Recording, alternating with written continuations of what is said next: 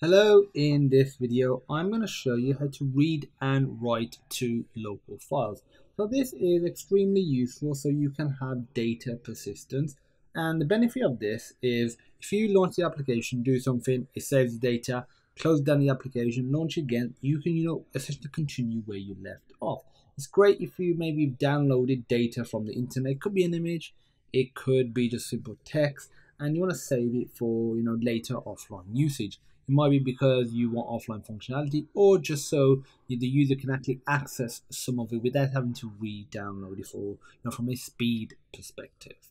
Okay, so to use it, pretty simple. You want to first go to the pubspec.yaml file, and we need to add the path underscore provider package. And to get the latest version of that, if you just open up your web browser, go to pub.dartlang.org/packages and literally search for the package that you are looking for. So for us, it's path underscore provider and the latest version. And you can literally just copy this. It's 0.50 plus 1, but it might be a slightly different version when you do it. Just do packages.get. Now we can actually start using the path provider functionality. So what we are first going to do is have a few imports. So import dot async, import dot io, and we are going to import package Flutter foundation, and finally we are going to import package, not Flutter, it is going to be the path provider.dart file, and there we go. Okay, so now what we are going to do is create a class, and this class is going to be called counter storage. We're just going to have a counter on our screen, which when pressed it will increment, but the actual number that it's on will persist between app launches. So first of all, we're going to have a future method, which is basically going to get the local path, because this is useful because on Android the path will be slightly different, but using this code it will be dynamic regardless of what sort of platform you are using this on. We just do final directory equals await get application documents directory, and then we are going to return the directory.path. Now we are going to say future file. We are going to get the local file now. So get underscore local file asynchronous, and this is going to be final path equals await underscore local path. So it is just literally using this method and then getting the path. Once it's got the path, we'll be able to get the file. So we just do return file, and the location is $path, so whatever the actual location is, / and then the name of the local file. We're going to call it counter.txt. We can have as many as you want. And it's good to do this, essentially this. So it basically creates the file at the start of the application. So that's just a little bit of little extra little tip, a little bit of setup that you should be doing. So we're going to create another method, and this is just going to allow us to read the counter. It's going to be as an integer, but the data that you want to read is totally up to you. You can modify this code to suit your needs. So we're just going to try it, because just in case it doesn't work, maybe the file doesn't exist or for some reason you can't access it. The final file equals await underscore local file. So this will get the file location, whereas this gets the path location. So this call right here basically combines these two. It's being separated just in case we just want to get the local path anywhere else. Then we are going to read the file. So we're going to string contents And no matter even if they are numbers, we are just going to always read it as a string, and we could pass it later on. The file.read as string, and we are going to return. And now we are actually going to pass it. We're going to pass the contents as an integer because we know this is just going to be an integer. And we need a catch block just in case something goes wrong. And the catch block will return 0. Okay, so now we're going to have one last method. You probably guessed it. This is going to take in a file, and this is going to write to the file itself. So int counter async, and here we're going to say final file equals await underscore local file, and to write to the file we return file dot write as string. Before is read a string, now it's write a string. It's going to be a string, and we're just going to say $counter.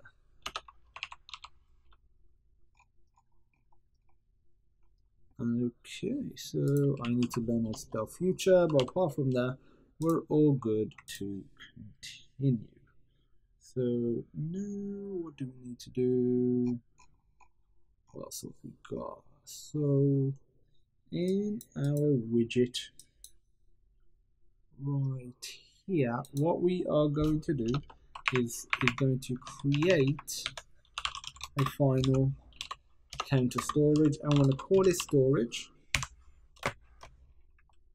and we are going to pass through the actual storage. We're going to have it pass through, and that's going to be a side. So we're going to say let me think about this. Do we need to do that? No. What we are actually going to just say is equal counter storage like so. Okay, so what is next? We're off there now. We're off there. Okay, so what we're going to do in here, we're going to create a integer. So int underscore counter, and then we're going to say void at.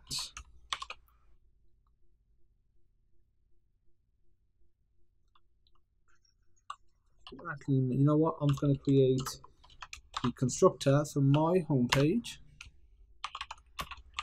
and in here we are going to say widget dot storage dot read counter dot then int value, and we are going to set state, so it updates the state underscore counter equal to value.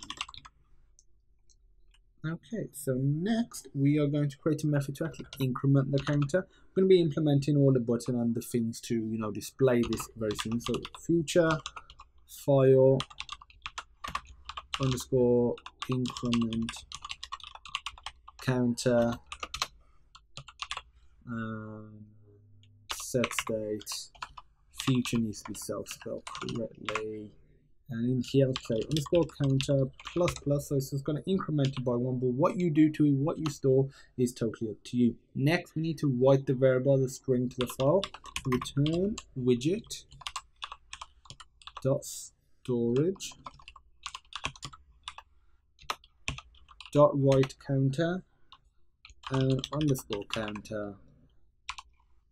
Okay, so now what we are going to do is basically in here I'm gonna add a column,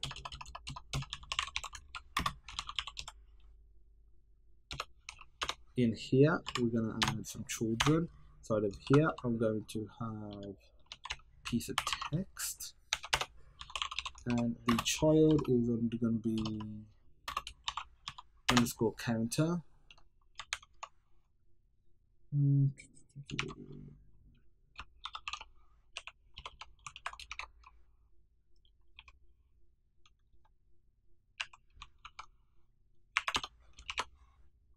No, it's not meant to be a child, sorry.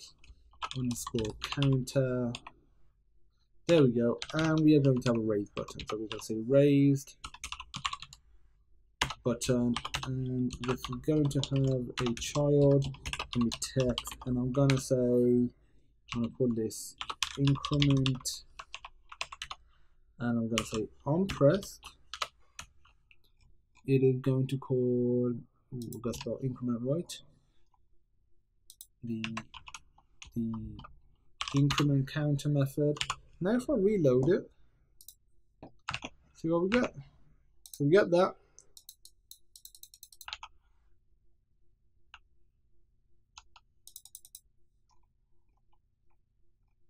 The method plus will called unknown. Where am I even looking?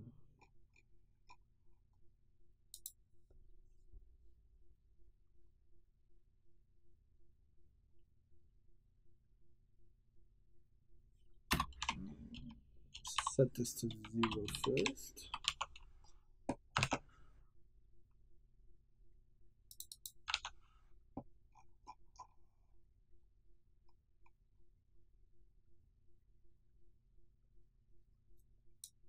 Let me try one last thing.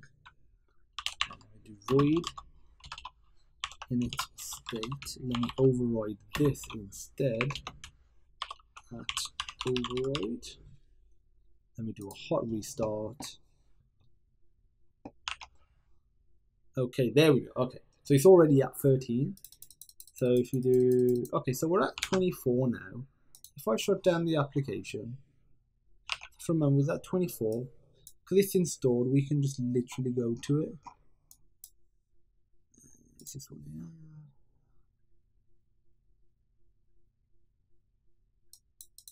here? Ooh, is it not that one?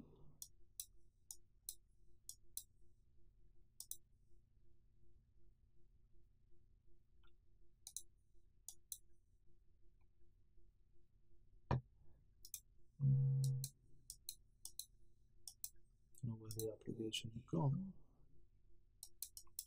Should be this one. Let me just rerun it. I don't know why. Tested it on my device, it was fine on the device. It could be an emulator issue potentially, but let's just rerun it. So we haven't deleted, you know, the APK or anything, the application.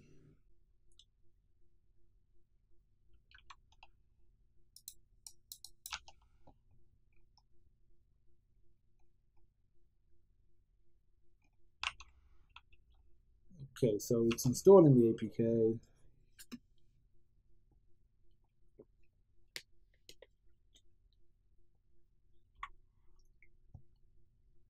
There we go, it's still on 24, and if you were to do that again, it would still be there. So you was able to read the data, and that's basically how you read and write data. If you have any questions about any of this, so you know, this is going to be generic. You might have a different file name.